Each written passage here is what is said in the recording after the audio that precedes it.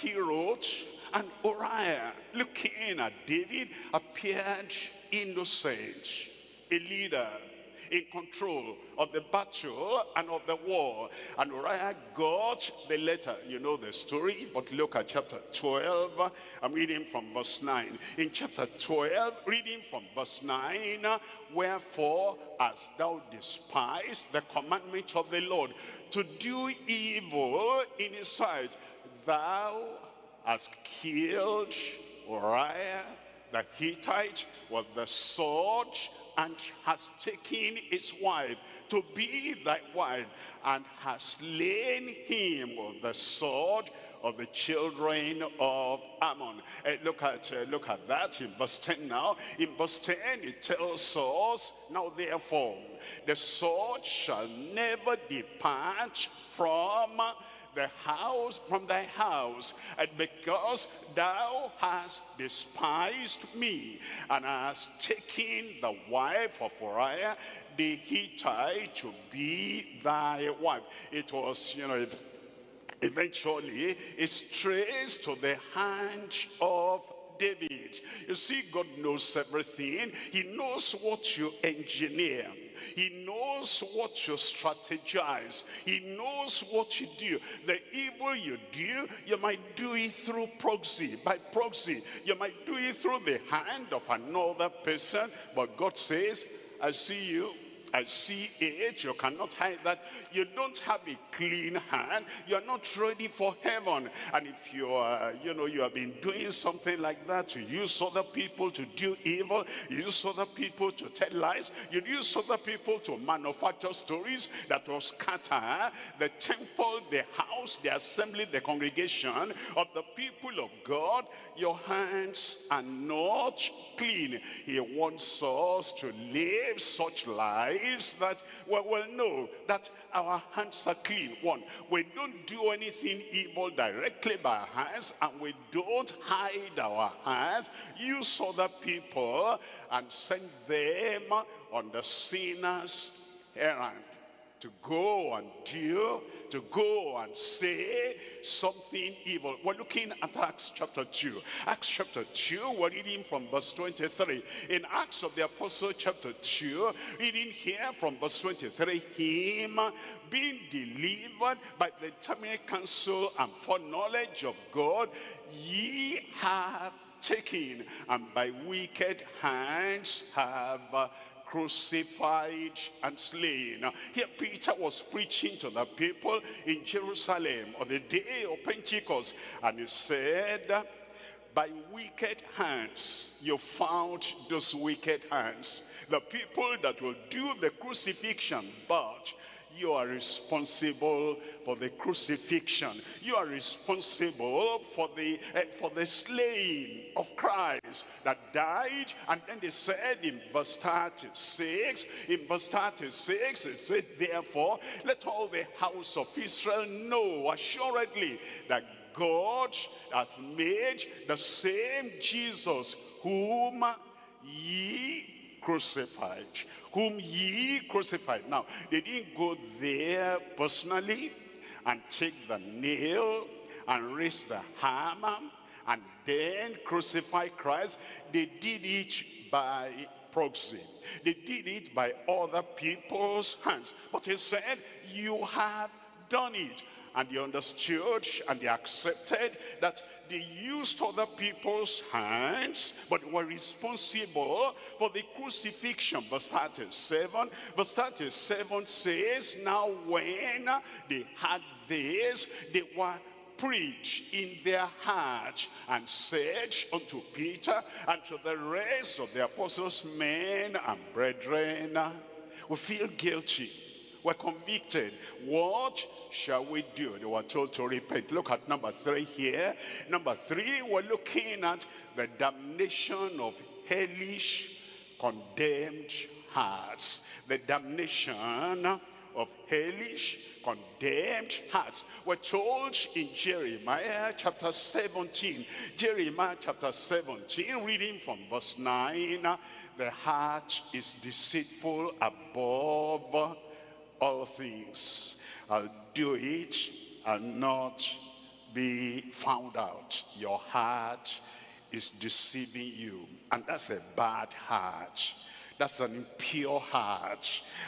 If I'm not going to be caught, if I will not be found out, if I will not be discovered, then I can do it. You don't really have a converted soul. You don't have real salvation if all you care about is they will not know it's me. I'll be hidden somewhere, and I'll be controlling all the bad, evil things that happen. And once they don't discover it's me, and I escape the judgment of men, you don't believe in God. God is not in your thoughts. You're not thinking. God sees every action. God sees the man, the woman behind the curtain. No, you're not thinking of that. You don't really believe in God. You believe in God like the Pharisees. You believe in God like the Sadducees. You believe in God like the unconverted sinners in society. But in the real sense, to believe that God is everywhere. God sees everything. God knows everything. God will judge every evil thing. That one, you do not believe. The heart is deceitful. And it says above all things and desperately wicked, who can know it? Look at verse 10. In verse 10 it says, I the Lord search the heart, I try the reins, even to give every man according to his ways and according to the fruit of his deed. That's why in Isaiah chapter 5, reading from verse 4, Isaiah chapter 5, looking at verse 4, it says, what could have been done more to my vineyard that I have not done in it? Wherefore when I looked that it should bring forth grapes, brought it forth wild grapes. It says everything I should have done, I have done. For us, for the world, he has sent Jesus Christ. He lived a perfect, exemplary life. And then he went to the cross and he died for us. And then it says, whosoever will, let him come. And he says, whosoever comes, I will in no wise reject. We have the opportunity, we have the privilege to have clean hands at Calvary from Christ, that he can purge, he can forgive, he can cleanse, he can transform and change our lives. What can God do that he has not done for our salvation? And then he can purify our heart, he can purge our heart, he can sanctify us and make us to live a life that's acceptable in his sight. Are we willing to live that life, or are we so interested in doing our evil? Are we so committed to doing evil that we don't even want to countenance Calvary? God says, what should I have done that I have not done for my people? Look at verse 13. In verse 13 it says, therefore my people are gone into captivity because they have no knowledge, and their honorable men are famished, and their multitudes dried up with thirst. And then in verse 18, woe to them that draw iniquity with cords of vanity. It is picturing them as if they stand here or sit here and they position themselves here, and if they don't have a chance to go out and do the iniquity, they stay there and strategize, and they draw iniquity to themselves. It says, woe unto them that draw iniquity with cords of vanity, and sin as it were with a catch rope. It tells us in Hosea chapter 7, reading from verse 2. Hosea chapter 7 verse 2, and they consider not in their hearts that I remember all their wickedness. They don't think about God. There are people that they read the word, they study the word, they hear the word, but when it comes to practical action, they do not think about God. They just live like they used to live. They soil their hands like they used to soil their hands, and they defile their minds and their hearts like they have always done. They do not think about God, and they consider not in their hearts that I remember all their wickedness. Now their own doings have beset them about. They are before my face. It tells us in Matthew chapter 23, we're looking at verse 25. Matthew chapter 23, reading from verse 25, woe unto you, scribes and Pharisees, hypocrites. Do you love the way Jesus Christ will not deceive anybody in his preaching? Do you enjoy, do you appreciate Jesus Christ, the personification of the truth, that he will not mince words, he will not speak indirectly, he will not speak with coded words, he will not speak with something you will not understand. He wanted them to get to heaven. He wanted them to have clean hands and a pure heart. He wanted them to realize that they were wrong. So he spoke directly. He said, woe unto you, scribes and Pharisees, hypocrites, for ye make clean the outside of the cup and of the platter, but within they are full of extortion and excess. Look at verse 28. In verse 28 it tells us, even so ye also outwardly appear righteous unto men. Righteous unto men. Do you remember Judas Iscariot? Only Christ knew that he didn't have clean hands and a pure heart. All the other disciples, they thought they're the same. I'm saved, he is saved. We're sanctified and he is sanctified. And they had like the same responsibility. And they were sent out. And as Peter, John, and James, and Matthew, as they healed the sick, look at Judas, he's also using the name of Jesus and healing the sick. And they all came back. And he didn't say all the other people successfully did the work. Only Judas Iscariot. No. Nobody detected him.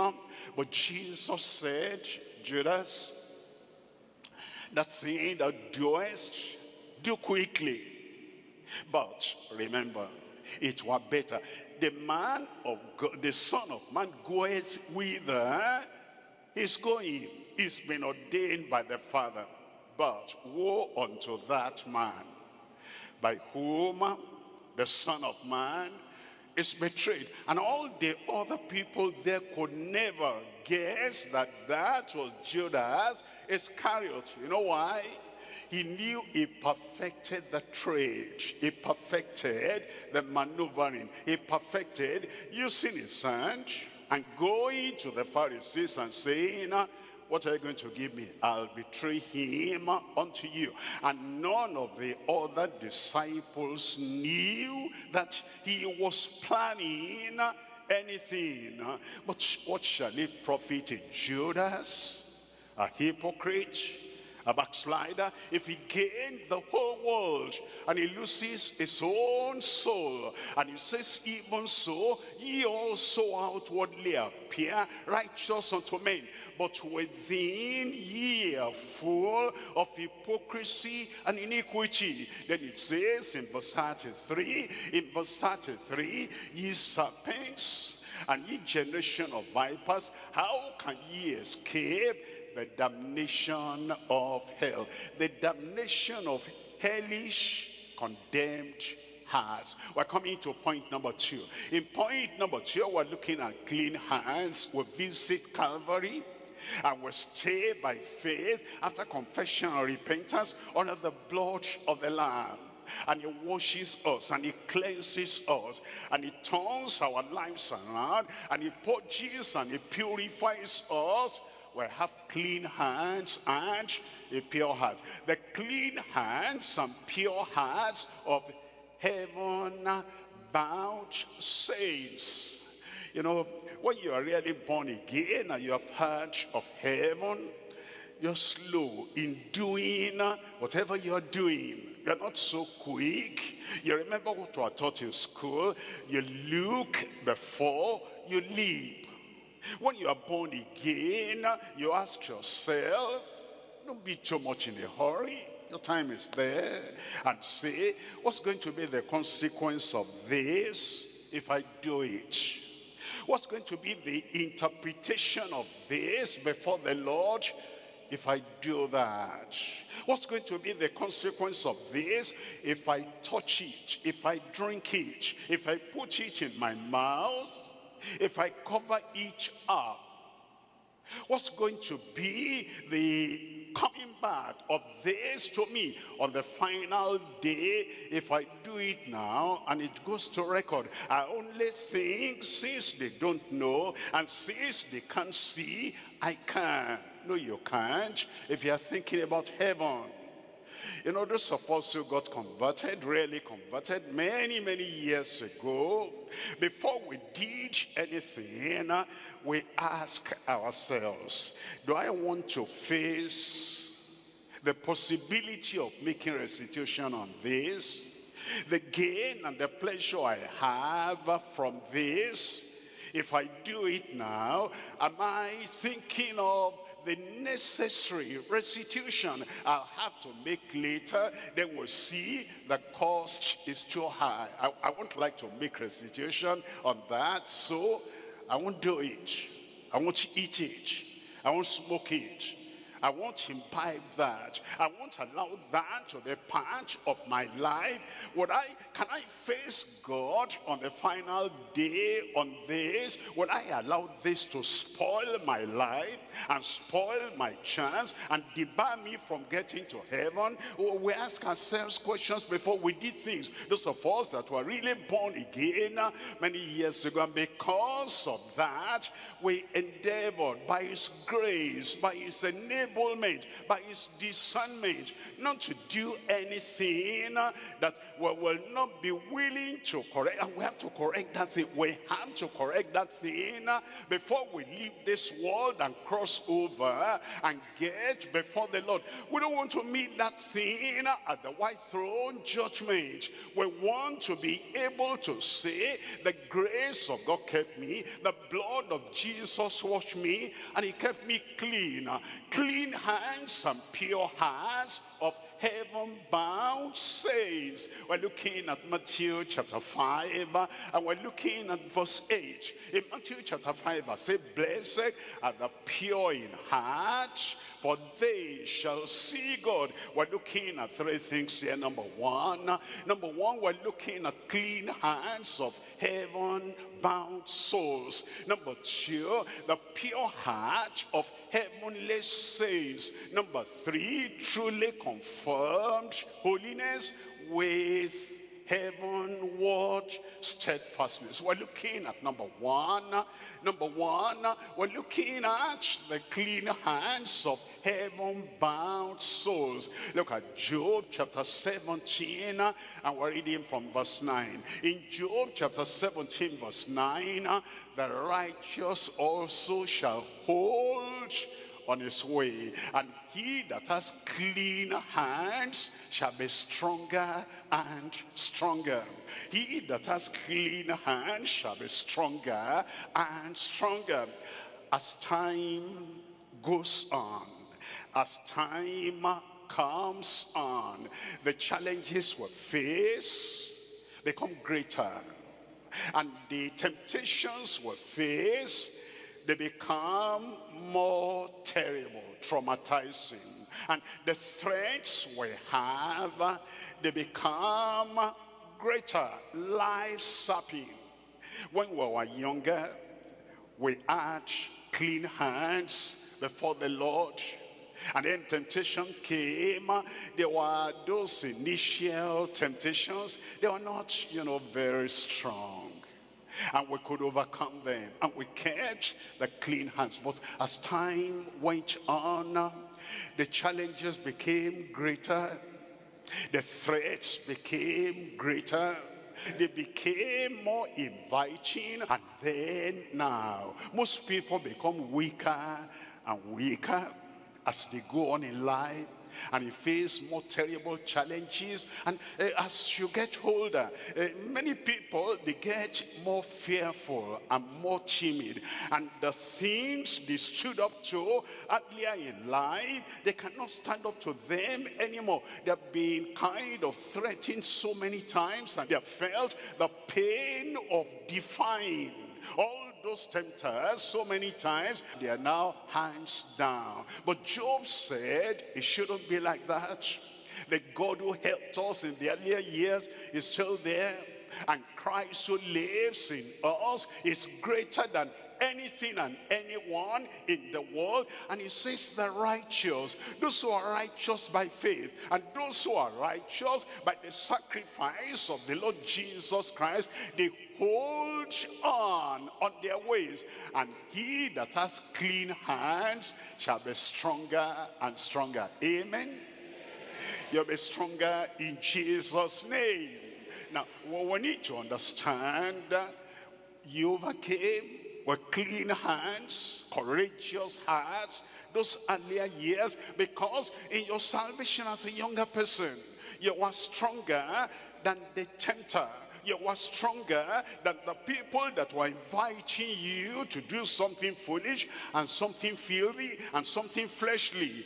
But now, all those people that tempted you at that time, and all the things that were drawing you at that time, that you were stronger than the people who tempt you today, and the people who tease you today, and the people who draw you today, they're stronger than those tempters, temptresses of the past. And so if you remain at the same level of conviction, at the same level of courage, at the same level of strength, they'll overcome you. But if the enemies of today, if the tempters of today, if the temptresses of today, if the situation of today is higher and greater and stronger than the past, and then you also, you stay before the Lord. They that wait upon the Lord shall renew their strength, and you become stronger than you were many years ago. No matter how strongest the enemies, the tempters are, you'll always be ahead of them. I will always be ahead of them. If they pull you down, you are not as strong as you ought to be. If they destabilize you, you are not as strong as you ought to be. If you say, okay, I'm still as strong as I was 20 years ago, that will not make it. That will not make it. You must be stronger than you were many years ago for you to have and to keep your victory. You will keep the victory.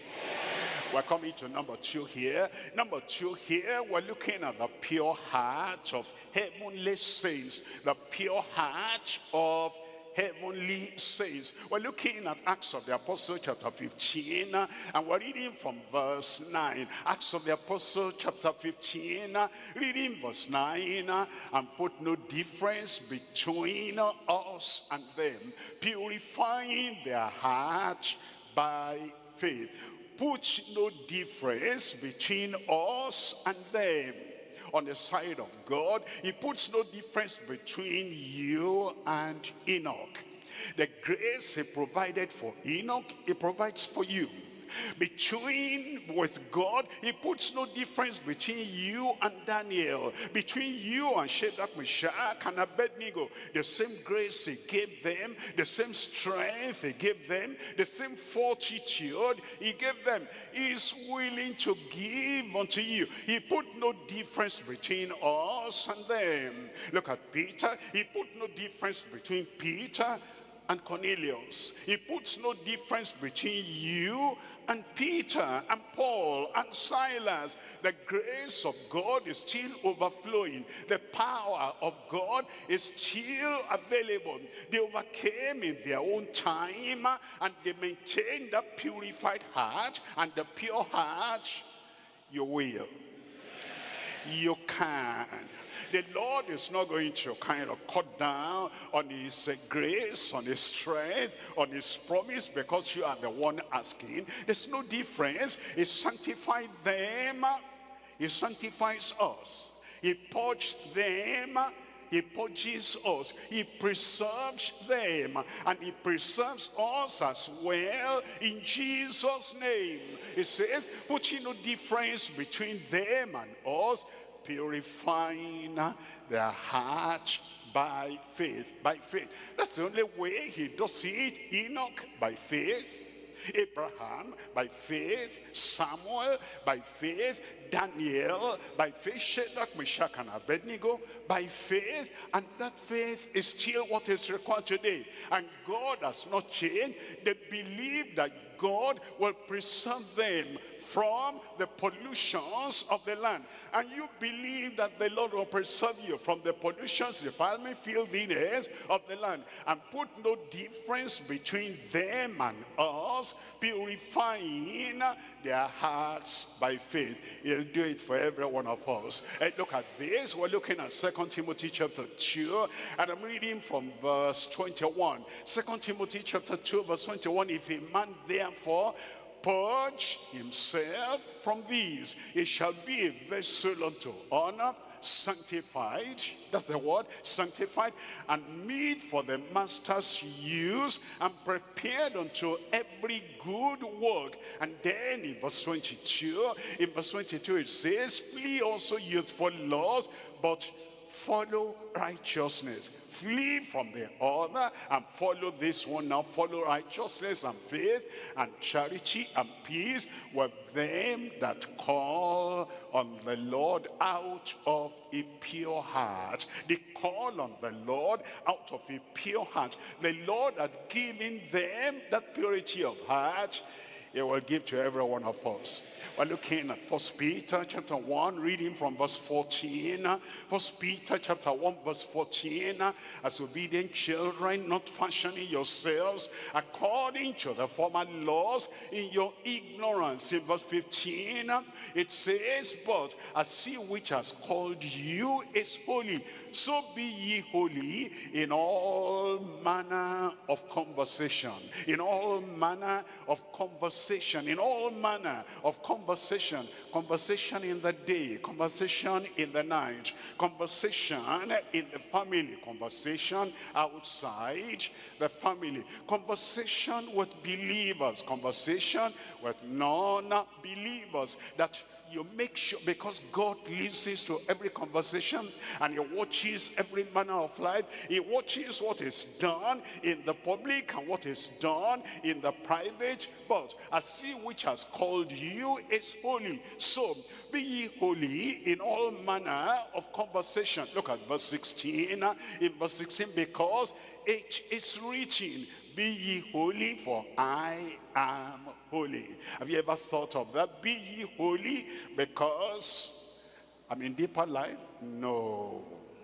Be ye holy because if my wife hears that I have that kind of, suggestive relationship with that woman, my wife will be offended. And my wife has hypertension, and I don't want to increase blood pressure. No. Be ye holy, for I am holy. From nation to nation, God is the same. I am holy. From denomination to denomination, God is the same. I am holy. In the private, in the public, God is the same. For I am holy.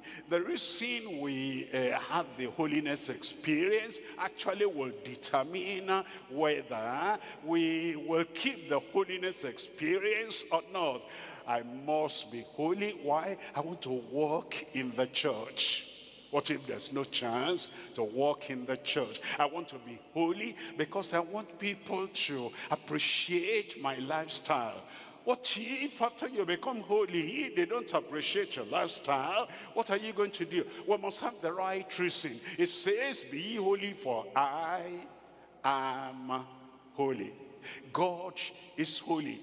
And even if no man, no woman on earth sees what I do, I still must be holy because God is holy. And if we're going to God in heaven, if we're going to live with God in heaven, that's the reason to be holy. Blessed are the pure in heart, for they shall see God. It says, be ye holy, for I am holy. Look at verse 22 there. In verse 22 there, it tells us, seeing ye have purified your souls in obeying the truth through the Spirit unto unfeigned love of the brethren. See that ye love one another with a pure heart. See that ye love one another.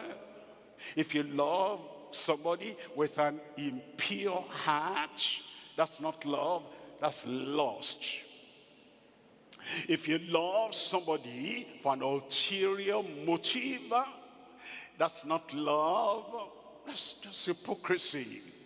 If you love somebody and not from a pure heart, a purified heart, I'm not asking for anything here. I'm not looking for anything. I'm not looking for any gain here. I'm not looking for, they repaying me anything.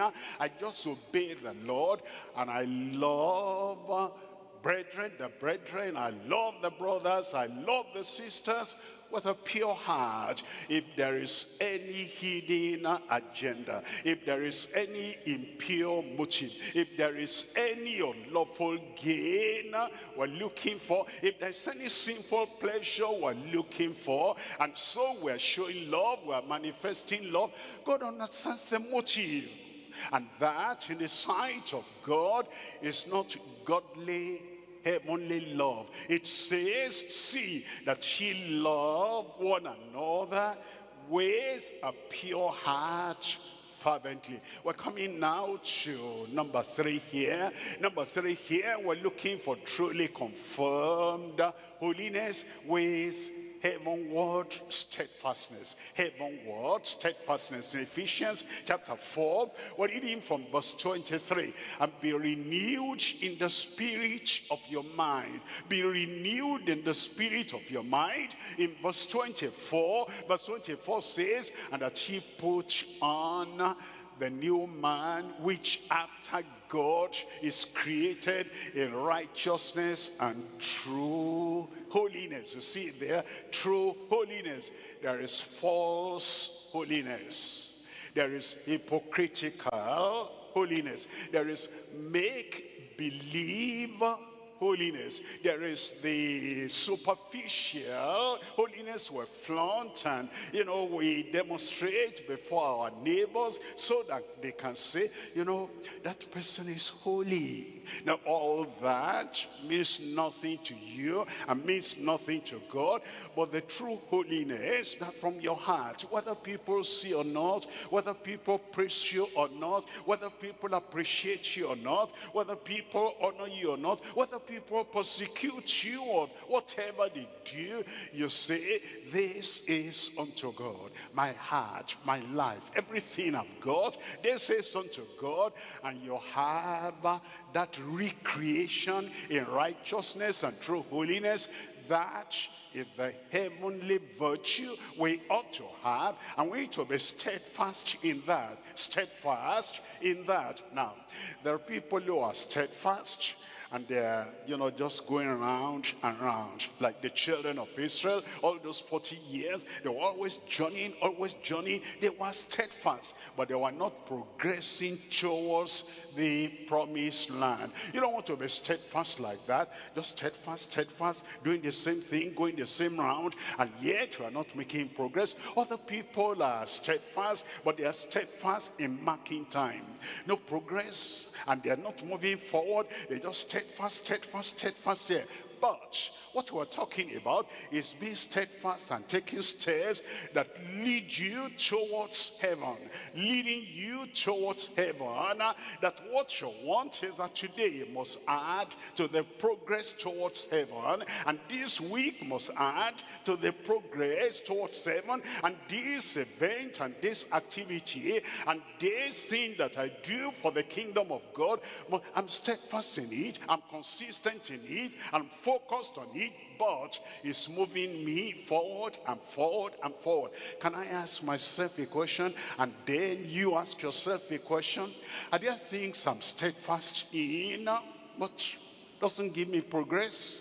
Are there things I'm skillful in, and I'm persistent in, and it doesn't move me forward? Are there things I'm persistent in and steadfast in, and yet I cannot say that today is better than 30 days ago? Let's re-examine what we do so that the progress we're making, the confirmed holiness we're having is heavenward, heavenward, and it's moving us nearer and nearer the glorious day. We're looking at 1 Thessalonians, and I'm reading from chapter 3, and reading from verse 12. 1 Thessalonians chapter 3, and we're looking at verse 12. And the Lord make you to increase and abound in love, one toward another, and toward all men, even as we do towards you.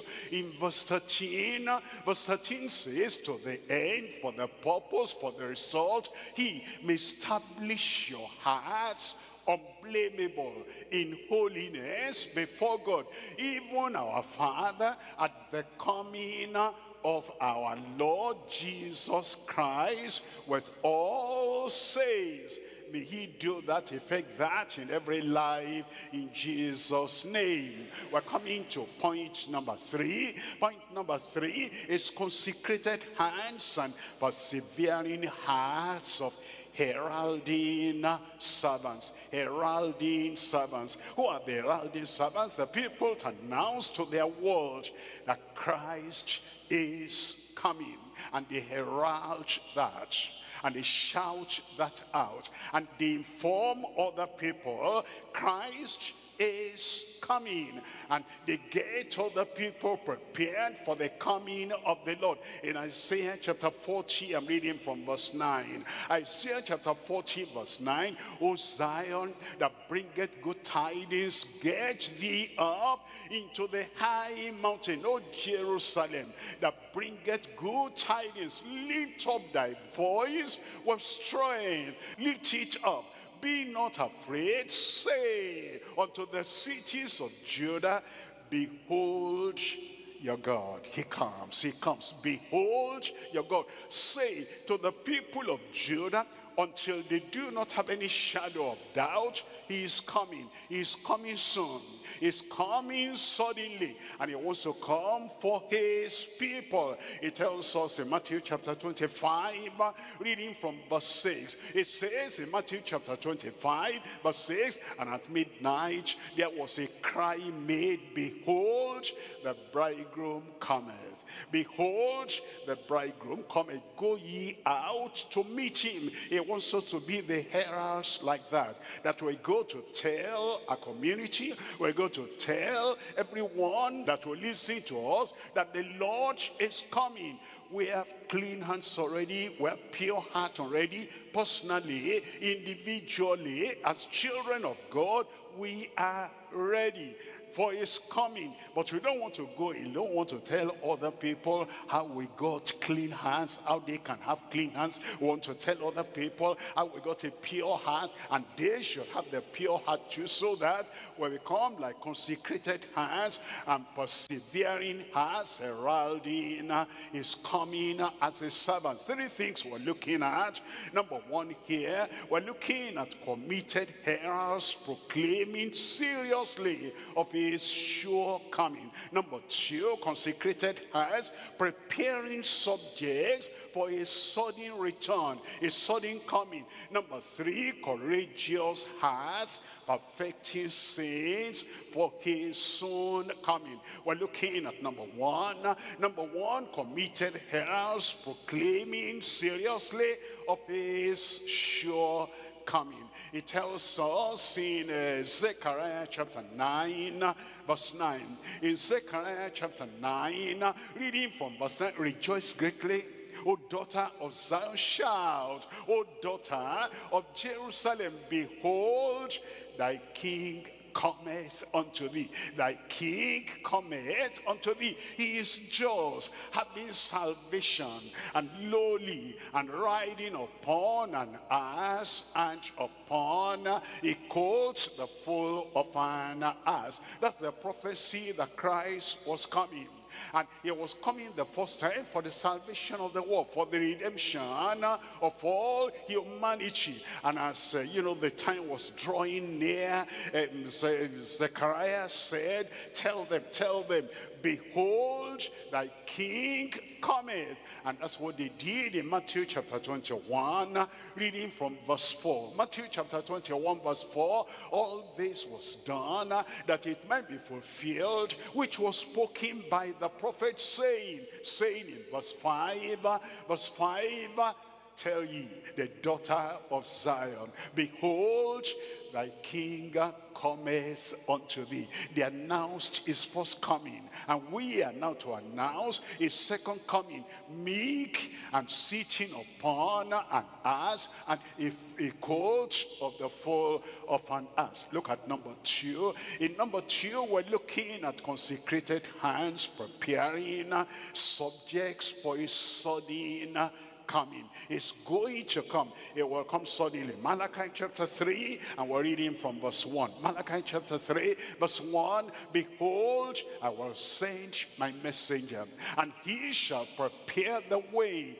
before me, and the Lord whom ye seek shall suddenly come to his temple, even the messenger of the covenant whom ye delight in. Behold, he shall come, says the Lord of hosts. It has now fallen on us to announce and to proclaim the second coming of the Lord. And it will come suddenly. That's what it says there, that he comes suddenly. Look at 1 Thessalonians chapter 1 verse 5.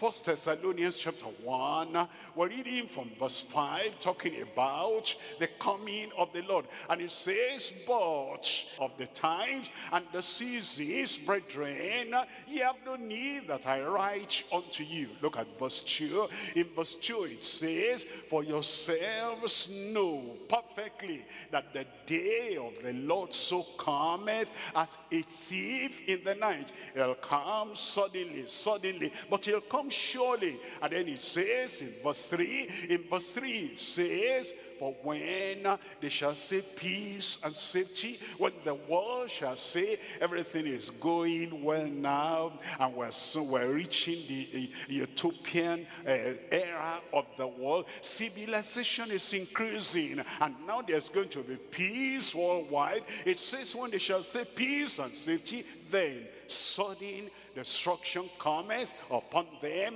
as travail upon a woman, and they shall not escape. The people that have not been saved, the Lord will come suddenly, and they shall not escape. The people that are soiling their hands with bribery and corruption, they're soiling their hands with blood, they're soiling their hands with the filthiness of this world. Christ is coming, and when Christ comes, maybe they're still saying, yes, I hear Christ is coming, but you know, that's how they have been saying it. I will reform, I will repair things, I will, you know, do things the proper way, but I still want to do this, and they keep on soiling their hands. Suddenly the Lord will come. And it says they shall not escape. That's what the Lord is telling us in Mark chapter 13. And I'm reading from verse 35. Mark chapter 13, reading from verse 35. And it says, the kingdom of God, it says, watch ye therefore, for ye know not when the master of the house cometh, at evening, or at midnight, or at cock crowing, or in the morning. In verse 36, it says, lest coming suddenly. Lest coming suddenly, he find you sleeping. Then verse 37, it says, and what I say unto you, I say unto all, watch. In Luke chapter 21, reading from verse 34, Luke chapter 21, reading from verse 34, here again is reminding us, it says, take heed to yourselves, lest at any time your hearts be overcharged with surfeiting and with drunkenness and the cares of this life, lest you bury your head in the sand of this world, lest you throw your heart into the sea of this world, lest you damage your future in heaven, because you are so entrenched and you are so focused on the things of the world, lest you are not detached from the things of the world, and the day of the Lord comes upon you,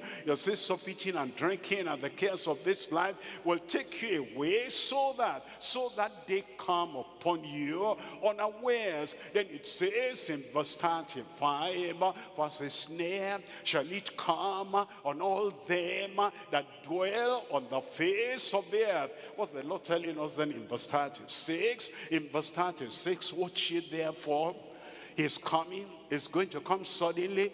Watch ye therefore, is coming, is going to come soon. Watch ye therefore, is coming, and the coming is sure. Watch ye therefore, is coming, like it was in the days of Noah, in the days of Lot. They were eating and drinking, marrying and giving in marriage, and planting and doing everything until the day came upon them unawares, and they did not escape the judgment of the Lord. Watch ye therefore, and pray always, that ye may be accounted worthy to escape all these things that shall come to pass, and to stand before the Son of Man. We're coming to number 3 here. Number 3 is the courageous hearts perfecting saints for his soon coming. Courageous hearts preparing the saints, perfecting the saints, and pursuing the saints, and getting them back, snatching them back from all the things of the world that will try to cloud their view and blindfold them. And if we're going to do that, as heralds of the Lord and as servants of the Lord, we'll have to be courageous. Why? Satan may stand in your way and say, what's your problem? You're saved, go your way. Why do you want to snatch these people from my own hold? Because Satan's my hinder. He must stand in the way. Watch and be courageous. Why? Because the people themselves you are trying to help, and you're trying to bring them out of all those things in the world. They might be so glued to all their distractions and attractions. All the people you are trying to help, they might even hate you for it. You have to be courageous and say, whatever you do to me, whatever you say to me, however you act to me, I know my purpose, I know my goal. I must get you ready for the coming of the Lord. If you look at the thorns in the way, if you look at the challenges in the way, if you look at the disturbances and hindrances in the way, you might say, what's my problem? Why am I so eager?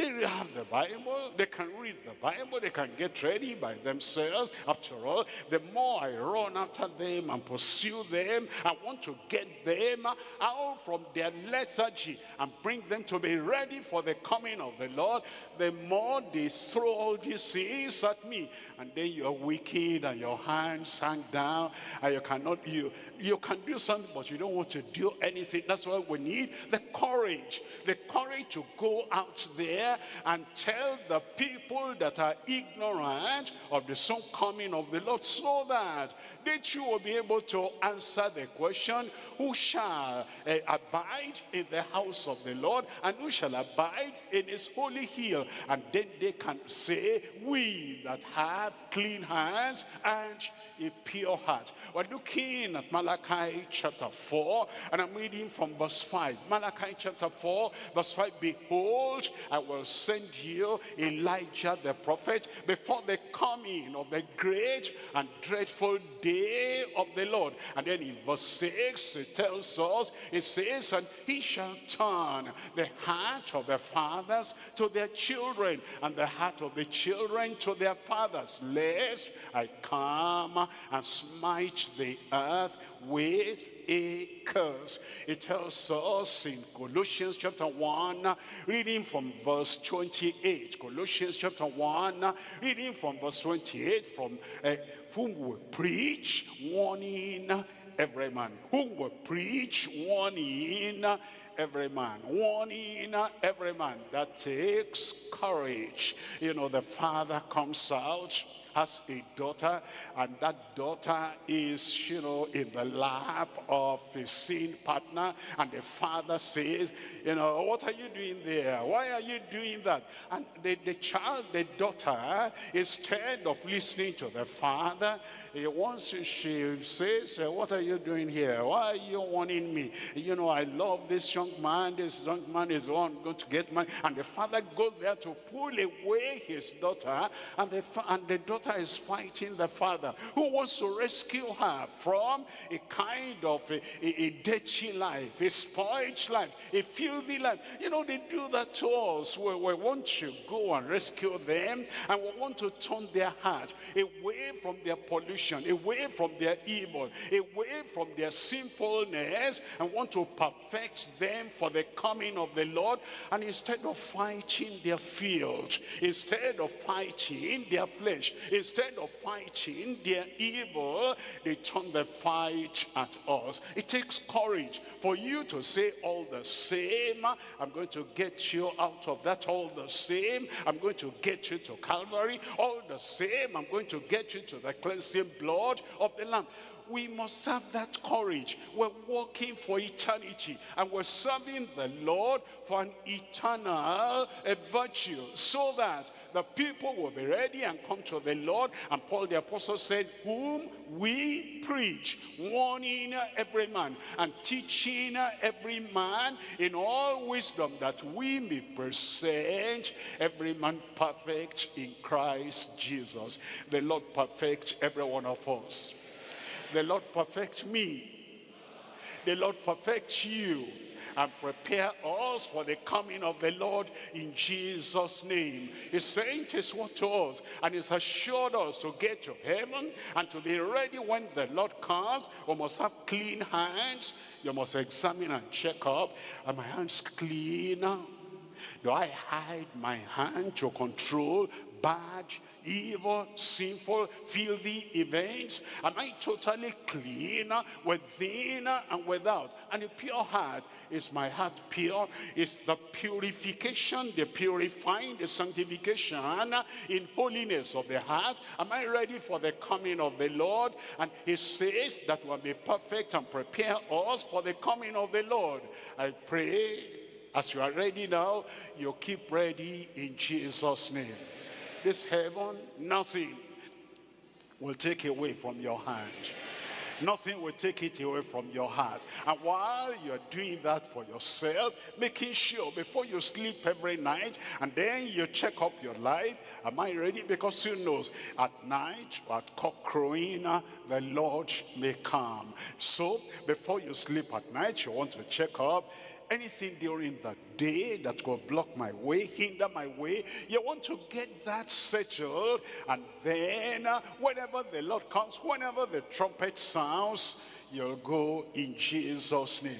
And the people God is helping you to awake, to alert, and to draw, and to bring to Calvary, and to make them convicted and converted and consecrated to the Lord will keep on strengthening you. You will not be discouraged. You will not turn back. That your converts and the people you are running after, you and them and you, will make heaven all together in Jesus' name. Let's rise up now and talk to the Lord in prayer. The Lord has spoken to us, and we need to respond for ourselves, that the cleansing of the Lord and the purifying of your hearts will happen, and we'll be ready for the coming of the Lord in Jesus' name.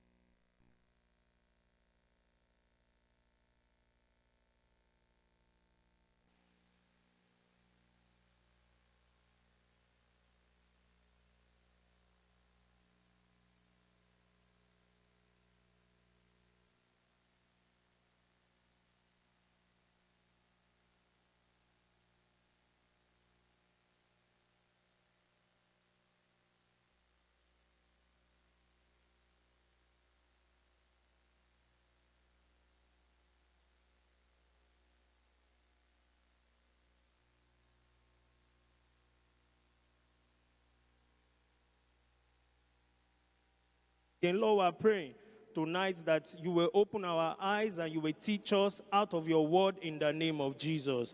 Lord, we pray that the word which we hear tonight will profit us in the name of Jesus. Thank you, Father, because you have answered. In Jesus' mighty name we pray. Let us pray. Our Heavenly Father, we bless your name. We thank you for bringing us into your presence this evening to be blessed of you and to learn at your feet. Father, we pray that you will fill our empty vessels to overflowing tonight in Jesus' name. You prepare our hearts even as we praise you even this evening in Jesus' name. In Jesus' name we have prayed. Amen.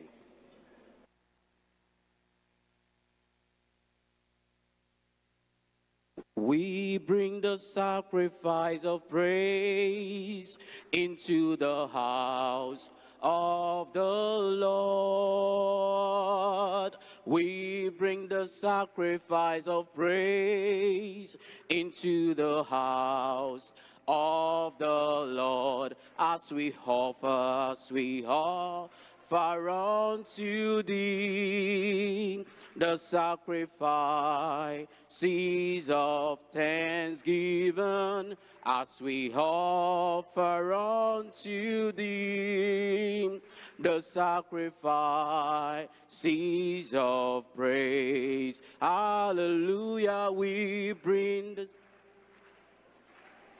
of praise into the house of the Lord, into the house of the Lord, as we offer the sacrifice, O seas of thanksgiving, as we offer unto thee. Blessings and honor and glory and praise and glory and praise and glory and praise. Blessings and honor and glory and praise be unto Christ our Lord. Glory, hallelujah. And praise and praise. Oh, blessings and honor and glory and praise be unto Christ our Lord. Glory, hallelujah. And praise and praise. Oh, blessings and honor and glory and praise be unto Christ. Lift up Jesus, he is King of kings. Lift up Jesus, he is Lord of lords. Lift up Jesus, he is King of kings, and Lord of lords. Let us lift him up. Oh, he is King of kings, and he is Lord of lords. Oh, he is King of kings, and Lord of lords. Let us lift him up.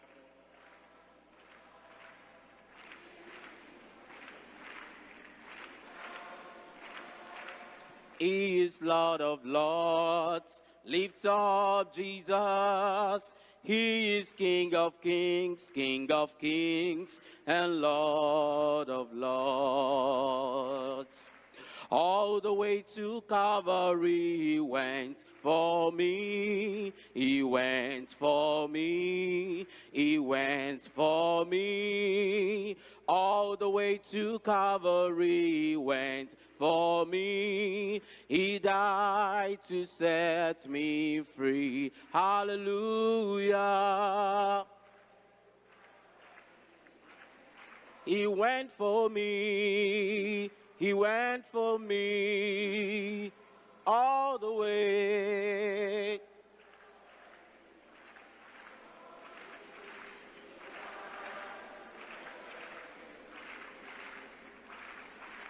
All the way to Calvary he went for me. He went for me. He went for me. All the way to Calvary he went for me. He died to set me free. Hallelujah.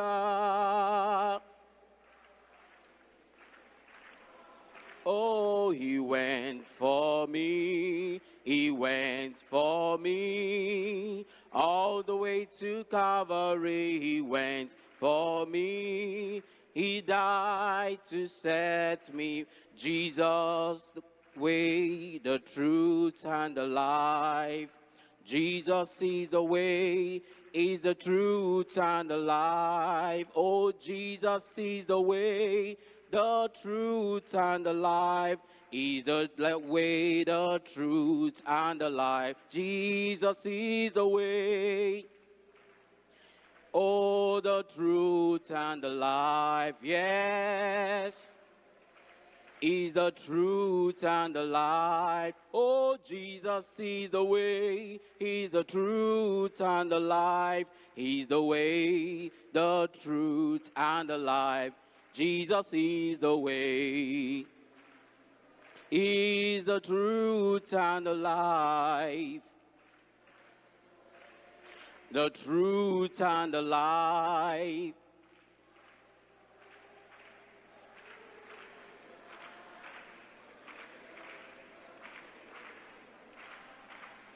I'll live for Jesus day after day. I'll live for Jesus. Yes, come what may. The Holy Spirit, I will obey. I'll live for Jesus day after day, day after day. Day after day, I'll live for Jesus. Yes, come what may. The Holy Spirit, I will obey. I'll live for Jesus day after day, day after day.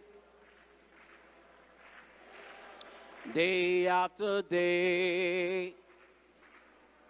Yes, come what may, the Holy Spirit, I will obey. I'll live for Jesus day after day. To be like Jesus, to be like Jesus, all I ask, to be like him, all through life journeying, from head to glory, all I ask, to be like him, to be like him, to be like Jesus, all I ask, to be like him, all through life's journey, from head to glory, all I ask, to be like Jesus, to be like Jesus, all I ask, to be like him all through life's journey, all I ask. Oh Lord, keep me growing higher every day. Oh Lord, keep me growing higher every day. Oh Lord, keep me growing higher every day. Oh Lord, keep me growing higher every day. Higher every day. Higher every day, higher every day. Oh, higher every day, higher every day, higher every day. Higher every day, higher every day, higher every day. Higher every day, higher every day, higher every day. Follow, follow, I will follow Jesus. Anywhere, everywhere, I will follow him. Follow, follow, I will follow Jesus. Anywhere he leads me, I will follow him. Oh, anywhere, everywhere I will follow him. Follow, follow, I will follow Jesus. Anywhere he leads me, I will follow, follow him. Oh, anywhere, everywhere, I will follow him. Follow, follow, I will follow Jesus. Anywhere he leads me, I will follow him. Give me oil in my lamp, keep me burning. Give me oil in my lamp, I pray. Give me oil in my lamp, keep me burning. Keep me burning till the close of day. Keep me burning. Oh Lord, I pray.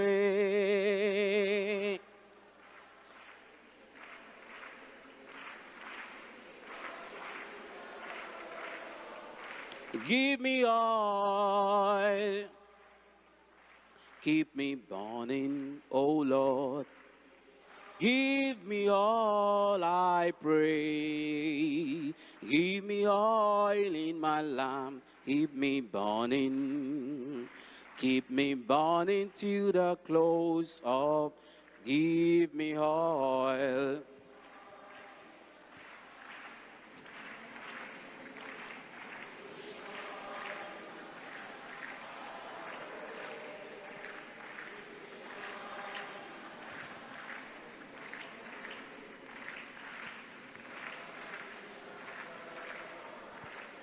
Amen.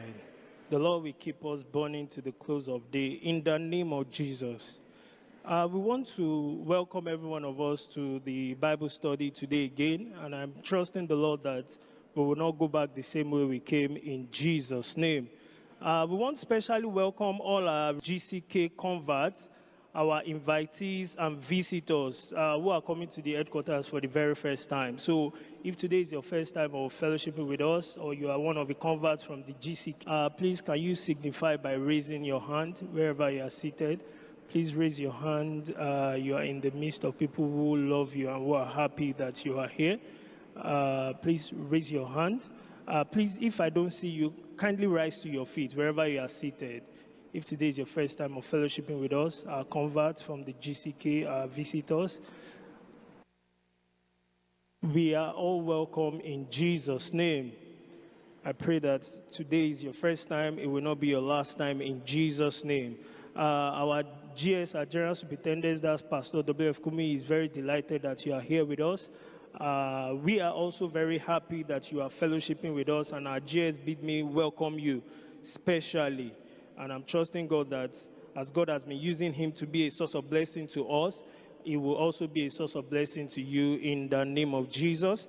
Our ushers are beside you. They will give you a slip of paper. Kindly fill the information required. Please fill in capital letters so that we can, it can be very legible and returned to the ushers, and you can please be seated. Thank you and God bless you. Our weekly meetings, 3 times we meet every week. On Monday, like this, we meet for our Bible study, which is a time of systematic and expository study. And the Bible study is taken by our General Superintendent, the person of Pastor W.F. KUMUYI, and it starts by 5:45. On Thursday, we meet for our Thursday Revival and Evangelism Training Service. It's a time where we are being revived, and we are being taught how to go out on evangelism at 5:30. Please let's commence publicity and invite our friends and neighborhoods, our colleagues in our neighborhoods. Let's invite them to join us so that they will experience the supernatural wonder of the Lord in their life. And on Sundays, we meet for our Sunday worship service. Every time we meet on Sunday is a time where we have enriching worship service, and the time is 7:45 a.m. Let's do well to start publicity, invite our friends and our colleagues and our neighbors, and as we do so, the Lord will bless us and them together in the name of Jesus. Please let's rise to our feet as we take our congregational songs. We'll be singing from our Gospel in Psalm song, hymn number 52, Count Me. When you count the ones who love the Lord, count me, count me. When you count up those who trust his word, count me, count me. When you count up those who are saved by grace, count me, count me. Who are found in Christ a hiding place, count me, count me. When you count up those who do the right, count me, count me. Who are walking in the gospel light, count me, count me. When you count up those who forward press, count me, count me. Who shall gain the crown of righteousness, count me, count me. Count me with the children of the heavenly King. Count me with the servants who would service bring. Count me with the ransomed who his praises sing. Count me, count me.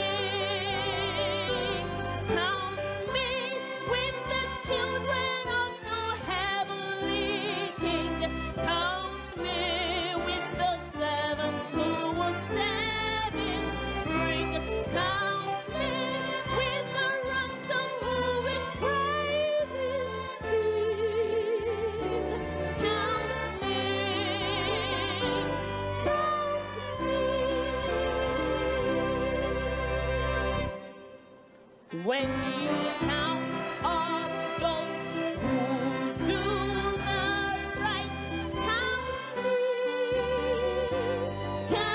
me, who are walking in the gospel light, count me,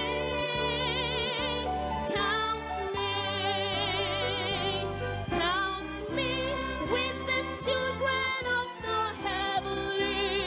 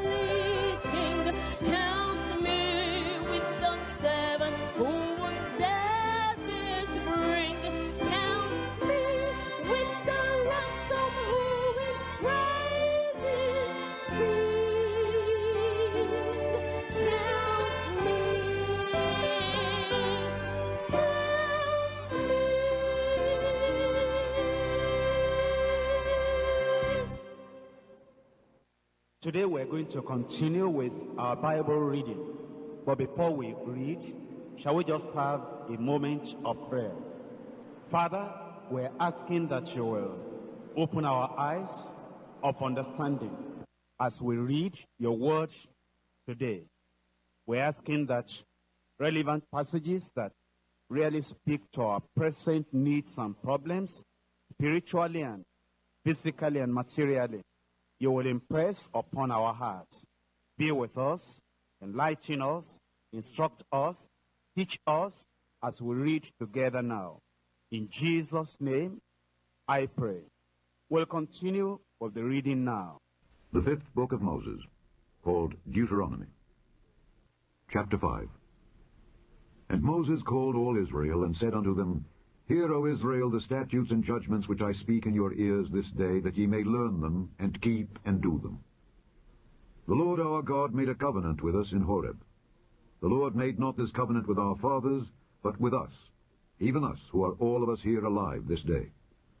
The Lord talked with you face to face in the mount out of the midst of the fire. I stood between the Lord and you at that time to show you the word of the Lord, for ye were afraid by reason of the fire, and went not up into the mount, saying, I am the Lord thy God, which brought thee out of the land of Egypt from the house of bondage. Thou shalt have none other gods before me. Thou shalt not make thee any graven image, or any likeness of anything that is in heaven above, or that is in the earth beneath, or that is in the waters beneath the earth. Thou shalt not bow down thyself unto them, nor serve them. For I, the Lord thy God, am a jealous God, visiting the iniquity of the fathers upon the children unto the third and fourth generation of them that hate me, and showing mercy unto thousands of them that love me and keep my commandments. Thou shalt not take the name of the Lord thy God in vain, for the Lord will not hold him guiltless that taketh his name in vain. Keep the Sabbath day to sanctify it, as the Lord thy God hath commanded thee. 6 days thou shalt labor and do all thy work, but the seventh day is the Sabbath of the Lord thy God. In it thou shalt not do any work, thou, nor thy son, nor thy daughter, nor thy manservant, nor thy maidservant, nor thine ox, nor thine ass, nor any of thy cattle, nor thy stranger that is within thy gates, that thy manservant and thy maidservant may rest as well as thou. And remember that thou wast a servant in the land of Egypt, and that the Lord thy God brought thee out thence through a mighty hand and by a stretched out arm. Therefore the Lord thy God commanded thee to keep the Sabbath day. Honor thy father and thy mother, as the Lord thy God hath commanded thee, that thy days may be prolonged, and that it may go well with thee in the land which the Lord thy God giveth thee. Thou shalt not kill. Thou shalt not commit adultery. Neither shalt thou steal. Neither shalt thou bear false witness against thy neighbor. Neither shalt thou desire thy neighbor's wife. Neither shalt thou covet thy neighbor's house, his field, or his manservant, or his maidservant, his ox, or his ass, or anything that is thy neighbor's. These words the Lord spake unto all your assembly in the mount out of the midst of the fire, of the cloud, and of the thick darkness, with a great voice. And he added no more. And he wrote them in 2 tables of stone, and delivered them unto me. And it came to pass, when ye heard the voice out of the midst of the darkness, for the mountain did burn with fire, that ye came near unto me, even all the heads of your tribes and your elders, and ye said, Behold, the Lord our God hath showed us his glory and his greatness, and we have heard his voice out of the midst of the fire. We have seen this day that God doth talk with man, and he liveth. Now therefore, why should we die? For this great fire will consume us. If we hear the voice of the Lord our God any more, then we shall die. For who is there of all flesh that hath heard the voice of the living God speaking out of the midst of the fire, as we have, and lived?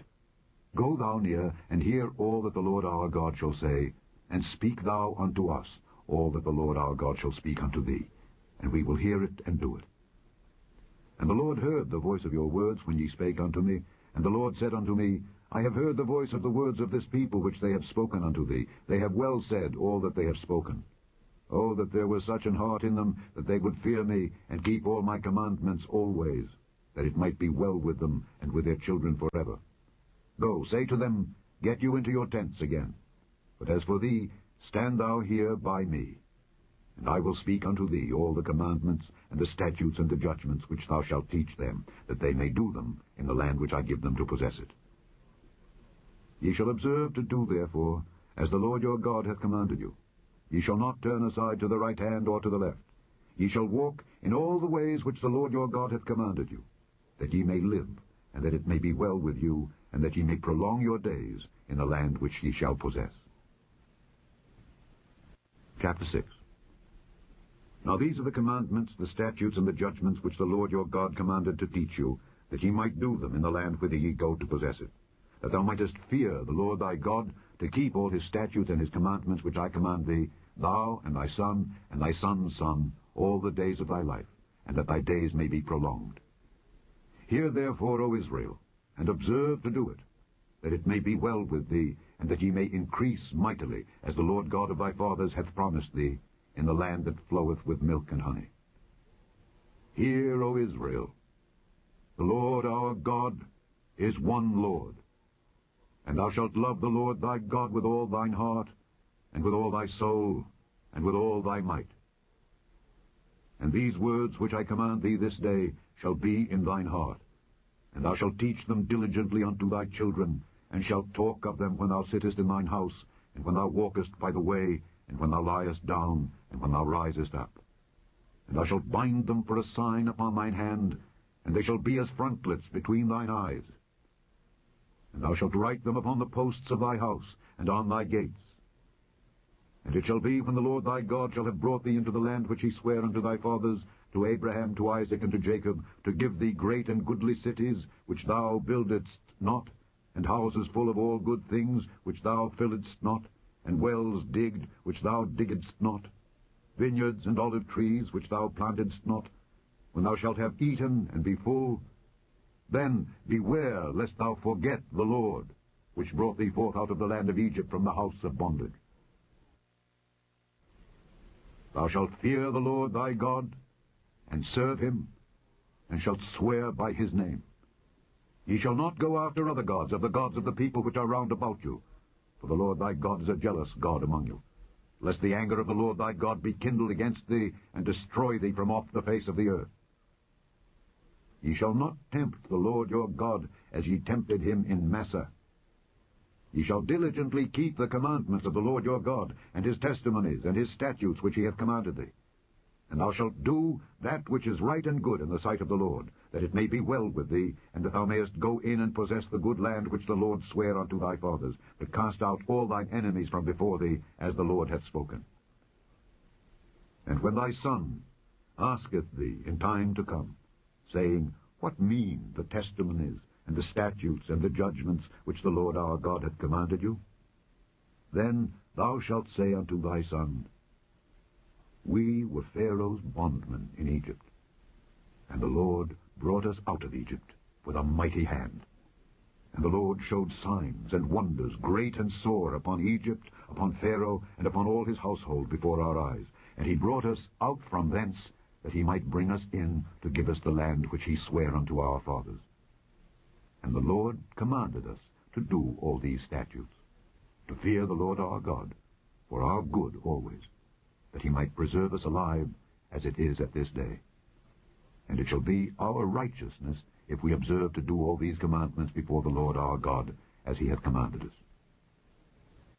You have just listened to the Bible reading, and we need to take whatever we have learned to the Lord in prayer. Will you all rise up, please? Talk to the Lord in prayer. You've seen a commandment, a warning, an example, an instruction to obey, a promise to claim. Pray for grace that you will do as you have learned in the Word of God. In Jesus' name we pray. We shall remain standing as we give our tithe and offering. I read to you in the book of Luke chapter 6 in verse 38. The Bible says, Give and it shall be given unto you. Good measure, pressed down and shaken together and running over shall men give into your bosom. For with the same measure that ye met, withal it shall be measured to you again.